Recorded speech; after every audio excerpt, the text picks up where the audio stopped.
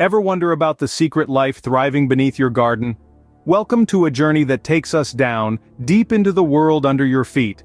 A world that is teeming with life, brimming with potential, and essential to the growth and health of your garden. That's right, we're talking about soil. This overlooked, underappreciated element is the foundation of every successful garden. It's where seeds sprout, roots burrow, and life begins. But what makes one type of soil better than another? How does it affect your plants? And how can you improve it to ensure a healthier, more vibrant garden? In the next few minutes, we'll unravel the mystery of soil. We'll delve into its composition, explore its properties, and discover its hidden secrets. We'll also reveal how you can test your soil and improve its quality. So get ready to dig in, because soil is much more than just dirt. It's a living, breathing entity that needs your care. Soil is a complex blend of minerals, organic matter, and life. But what does this mean for your garden? Delving into the world beneath our feet, we find three primary types of soil: sand, silt, and clay. Each type is defined by the size of its particles. Sand, with the largest particles, drains quickly and warms up fast in the sun.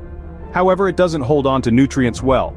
Silt, with medium-sized particles, has a silky texture and is fertile but can compact easily, hindering plant root growth. Clay, with the smallest particles, holds on to nutrients and water but drains slowly and can be hard for roots to penetrate. Now imagine these three types blended together in various proportions. This creates what we call soil texture. For instance, a loamy soil, often considered the ideal garden soil, is a balanced mix of sand, silt, and clay. This texture influences how well your soil can hold water and nutrients, and how easy it is for roots to grow. But there's more to soil than just its physical structure. The pH level, a measure of acidity or alkalinity, is crucial too.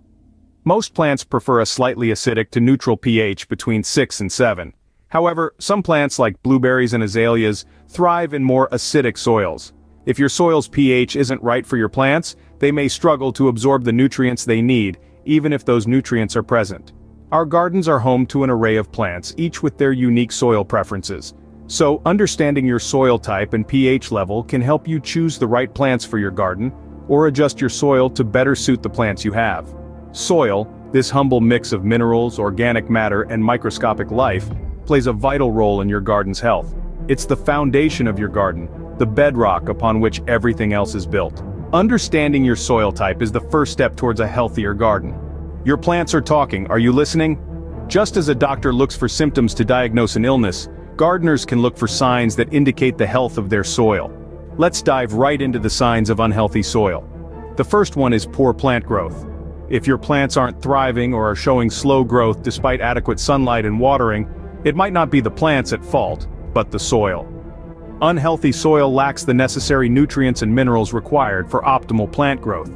So if your plants are looking a bit under the weather, your soil might be the culprit. Next we have soil compaction. When soil becomes compacted, it restricts plant roots from growing freely. This is because compacted soil has fewer air spaces, making it difficult for roots to penetrate. It also means water cannot drain away easily, leading to waterlogging. Waterlogging is another red flag. If water pools on the surface of your garden after watering or a rainfall, it's a clear indicator of poor soil health. It suggests that your soil has poor drainage, which can suffocate plant roots and lead to root rot. Another symptom of unhealthy soil is the presence of persistent weeds. Weeds can be a sign of soil imbalance. Some weeds thrive in compacted soil, while others prefer acidic conditions. If your garden is overrun by weeds, it might be time to take a closer look at your soil conditions. The color of your plants can also provide clues about your soil health. Plant discoloration such as yellow or brown leaves can indicate a nutrient deficiency in your soil. Similarly, if your plants have stunted growth or are wilting, it might be due to a lack of essential nutrients in the soil. So you see, your garden is constantly communicating with you. It's revealing the secrets of what lies beneath its surface. The trick is to understand these signs and act upon them. Recognizing these signs early can save your garden from a lot of trouble. So, keep your eyes open and keep your garden thriving. Want to know how healthy your soil is? You don't need to be a scientist. Wouldn't it be great to get a snapshot of your soil's health right from the comfort of your own backyard? Well, you can. And today we're going to show you how. First off, let's talk about soil texture. Soil texture is determined by the proportions of sand, silt, and clay in your soil. A simple, hands-on way to figure this out is the jar test. Fill a clear jar about halfway with soil and top it off with water. Give it a good shake, then let it settle. Sand will sink to the bottom, followed by silt, then clay. By comparing the layers, you can get a rough idea of your soil's composition. Next up, we're diving into the world of pH, which measures how acidic or alkaline your soil is. This is crucial because it affects the availability of essential nutrients for your plants. Testing your soil's pH is easier than you might think. You can get a soil testing kit online or from your local garden store. Just follow the instructions on the box. If you're looking for a more DIY approach, you can also use vinegar and baking soda. If your soil fizzes in vinegar, it's alkaline. If it fizzes in baking soda water, it's acidic. Remember, there's no such thing as bad soil. Every garden is unique, and what works for one might not work for another. These tests are just tools to help you understand what you're working with. So, get out there, get your hands dirty, test your soil. You might be surprised by what you find. With these simple tests, you're one step closer to understanding your garden better. And remember, a healthy garden starts with healthy soil. So let's start digging into the secrets beneath our feet. Now that you understand your soil, it's time to make it better. Soil amendment is like giving your garden a vitamin boost. It's about adding beneficial substances to your soil to improve its physical nature and the overall health of your garden. Now you might be wondering, what exactly are these substances? Well, they can be organic or inorganic. Organic amendments are things like compost, manure, or bone meal. They improve the soil structure, add nutrients, and increase the soil's ability to hold water. Compost, for instance, is a gardener's gold. It's rich in nutrients and beneficial microbes that help your plants thrive. Manure, on the other hand, is a great source of nitrogen, a nutrient essential for plant growth.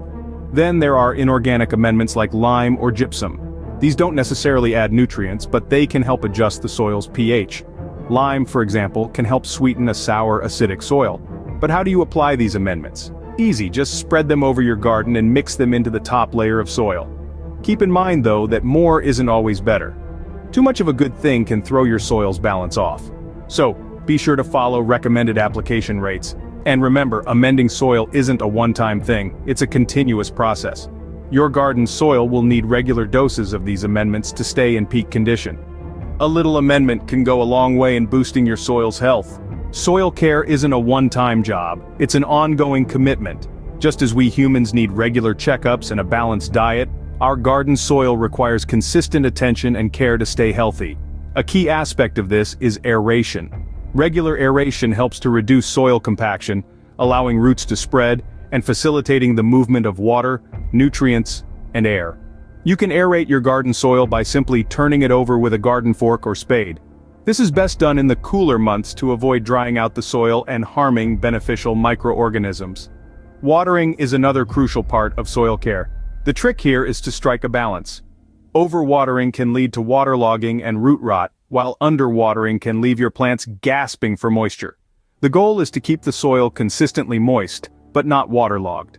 A good rule of thumb is to water deeply and less frequently, allowing the water to reach the deeper root zones. And let's not forget about mulching, a wonderful technique to conserve moisture, suppress weeds, and add organic matter back to the soil. A layer of compost, straw, or shredded leaves can do wonders for your soil health. Remember, it's all about fostering a living, breathing ecosystem beneath your plants. It takes time and effort, but the rewards are well worth it. With consistent care, your soil can support a thriving garden.